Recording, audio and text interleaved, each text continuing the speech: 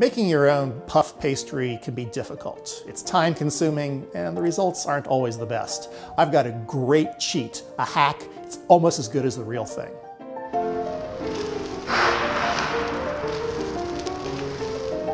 In a medium bowl, sift together 1 cup of all-purpose flour, preferably chilled, and 1/4 teaspoon fine sea salt. Add 10 tablespoons butter, chilled and diced.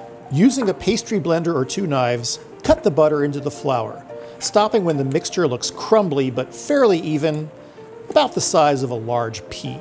Gradually add 1/4 cup of ice water and work it into the flour mixture. Stir it together until the dough just comes together. Form it into a vague rectangle, cover with plastic wrap, and refrigerate for about 20 minutes. Lightly flour a work surface and roll the dough until it's about 3 times its original length, to a rectangle of, maybe 6 inches by, say, 15 inches long.